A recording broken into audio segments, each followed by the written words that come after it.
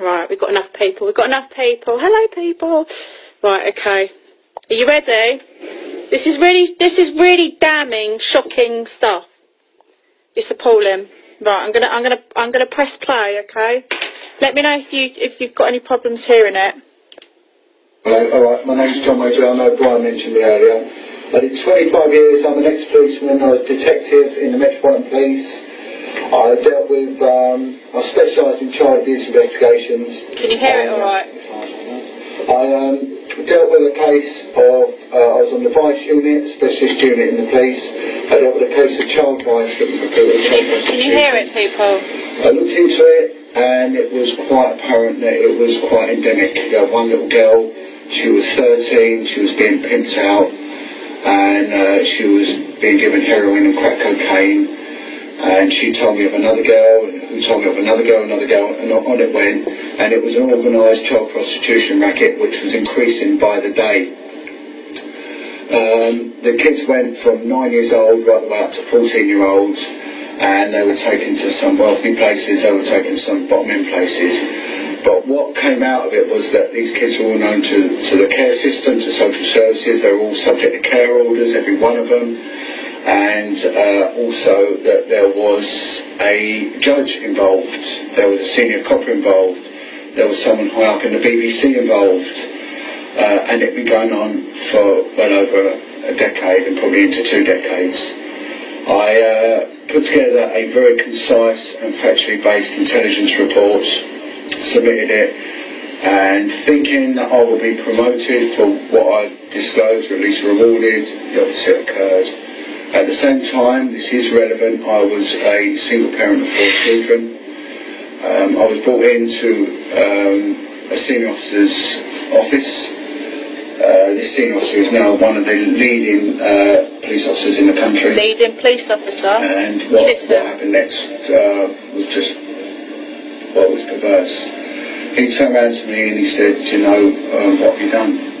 I said, well, what do you mean what have I done? He said, you know, what you've found out can never get out. He said, if you mention a word of what you know outside of this room, you're going to F us, F-U-C-K us, past, present and future, and this cannot and shall not and will not ever get out. He said, if you mention a word of it, I will throw you to the wolves. You will lose your job, you will lose your home, you will lose your children. You cannot say a word about this. You have no idea what you're dealing with, who you're dealing with, and how deep this goes. Now, these kids, their lives were at risk. They were living a very, very dangerous lifestyle, and in effect, children did die. The main key witness died. They shut the investigation down, and I was removed. I then went on to another unit, and within the matter of 3 days, I found 50 children that were being prostituted out. These kids were all known to social services, and they were all, the system was making money out of them. I know someone explained it earlier. They were getting £2,000 per children per week for them being in care, and there was no care at all involved. That again was shut down. I made an official allegation of police corruption post Julie Savile revelations coming out, and then what happened was that the police came for me. They've tried in the last 3 years to prosecute me on 9 separate occasions, and each occasion could have got me a 2-year prison sentence. On one occasion, there was a colleague of mine who's terminally ill with cancer. She was close friends with Bernard Hogan Howe, who was a commissioner at the time of the Metropolitan Police. At a private party at his house, he was paying for her to have alternative treatment for her cancer. It was costing £10,000. It was coming out of some police slush fund. And what had happened with me, the police had put me on, they revoked my pay. I was on no pay. I was looking at losing my home because I couldn't retain payments. They said if I took up any work, they would sack me. So my job was at risk. A colleague of mine was so appalled as to what happened that she went up to Bernard Hogan Howe during a Christmas party and said, Bernard, look, I need to talk to you about a colleague of mine. He's been treated really bad, and when you find out what it's all about, I think you'll agree with me. And he said, okay, I'll listen. He said his name was John Wedger. With that, he stood up, walked out, and then the next day withdrew all the funding for her cancer treatment, and her cancer went into remission. Another colleague of mine went to my commander. Earlier this year, one of my children suffered a horrific injury in a terrible accident and was in intensive care, and actually died twice whilst in intensive care. He's now permanently paralysed. I had no income. He was in a hospital 100 miles from my home. I was sleeping in my car because I couldn't afford to stay in a room to go and see him. A colleague of mine went to a commanding officer and said, you need to help John, this is what's happening. I was leaving at home my other children, and one of my children was 16 years old. When my commanding officer heard that, they served discipline papers on my colleague, saying that they're withholding information, and then they sent 2 detectives round to my house and made an allegation being made by the Met Police to my home force that I was committing child abandonment, and they tried to remove my youngest son from me. I teamed up 2 years ago with other whistleblowing coppers. One was Maggie Oliver.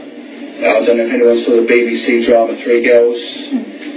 Maggie Oliver was the GMP, Great Manchester Police detective who exposed the Rochdale child grooming gang.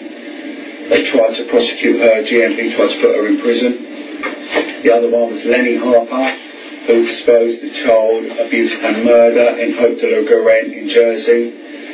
And lastly was Mike Veal, the brave Chief Constable of Wiltshire, who exposed Ted Heath.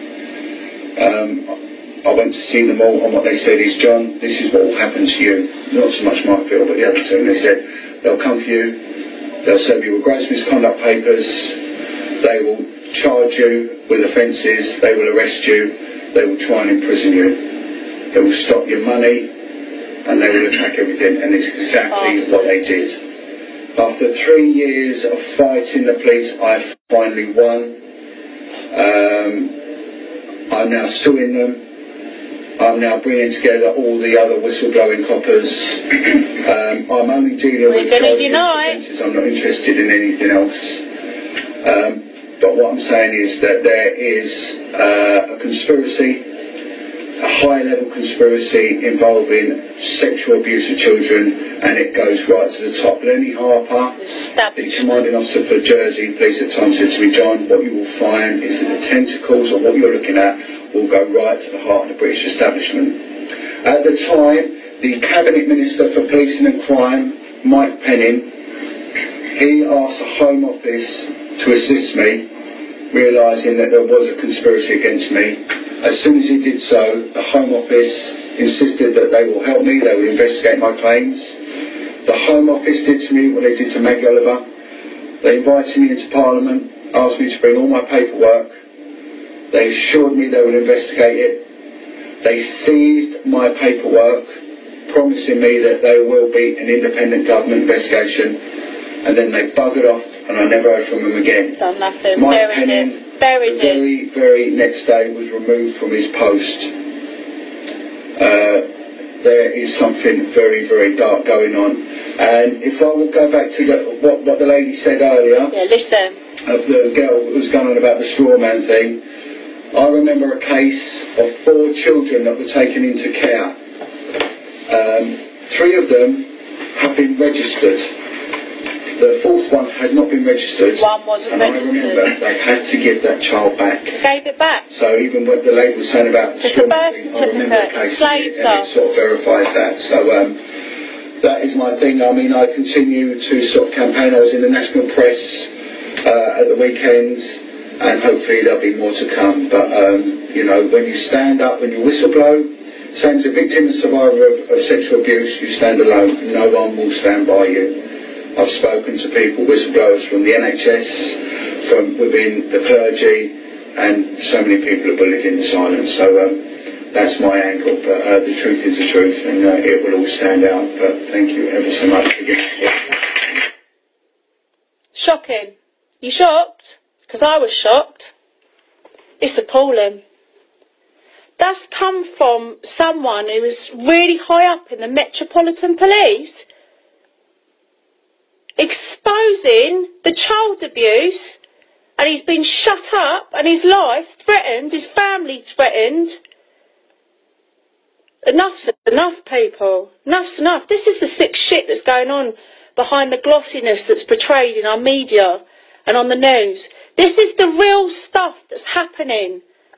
Real stuff that's happening. Gets me so angry. Just spoke to the woman I'm working with. 6 more cases. 6 more cases people have had fraudulent bankruptcies. They're stealing the kids. They're abusing the kids. They're stealing homes. They're stealing... It's got to stop. This shit's got to stop.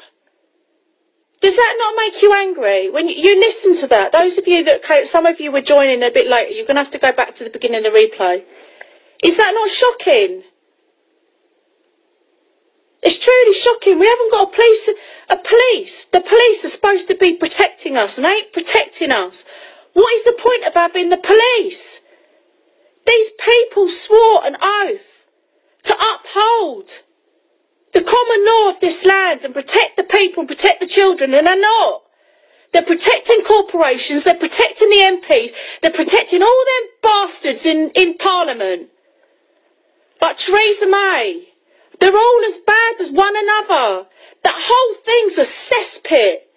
It's a cesspit. Go and listen to the Hampstead Heath stuff. That tells you the sick shit these people are in, and it's all being covered up. But what makes me feel positive in all this, like I say, there's this energy. He's banding together with the good cops. There's another one, Dave Eden. Dave Eden, I tell you, whistleblower, ex-copper, Metropolitan Police is telling you how corrupt it is. We've got whistleblowers from the NHS. There's whistleblowers coming out everywhere. Now we've got to unite. Next year, and we've got to get behind that movement. The new Chartist movement. It's run by integrity people, and they've got the backing. They've got the backing from the police. They've got the backing from people in army, and they've got the backing from people who used to work in intelligence. Because all the people that are fed up of what's happening in this establishment and what's going on, they're fed up with it, and they're getting together. We need to get behind this. Please share this video. I wasn't going to do it this morning. I wasn't. And then I just thought, fuck it. This stuff's got to come out now. It's not about living in fear. All these parents that are silenced from these secret